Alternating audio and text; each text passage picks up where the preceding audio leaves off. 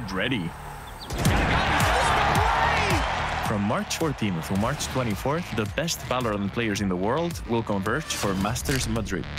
The first global event of the 2024 VALORANT Champions Tour will feature 8 teams representing the 4 international leagues. Teams earn qualification for Masters by finishing top 2 at their respective kickoff tournaments. Masters will be split into 2 parts, the playoff bracket and the all-new Swiss stage. First up, we have the Swiss stage, which will narrow the competition from 8 teams to the top 4. To advance out of Swiss, teams will need to secure 2 wins before they accumulate 2 losses. Each match will be a best-of-3 series. Before the tournament, participants will be drawn into 4 matches. In the first round, we'll see teams who won their kickoff events face off against all the second-place team finishers. No same-region matchups allowed here.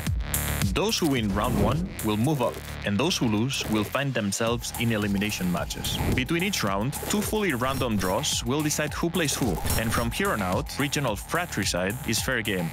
After 3 rounds of Swiss competition, we'll have our 4 playoff bracket contenders. A random draw will pair the competitors, a double elimination bracket will narrow them down, and we'll close out with a best-of-5 series in the lower and grand finals. The last team standing will be the Masters Madrid champion. Mark your calendars, tune into the action, and catch the grand finals on March 24th for an exclusive preview of VALORANT's next agent, followed by a show match to see them in action for the first time.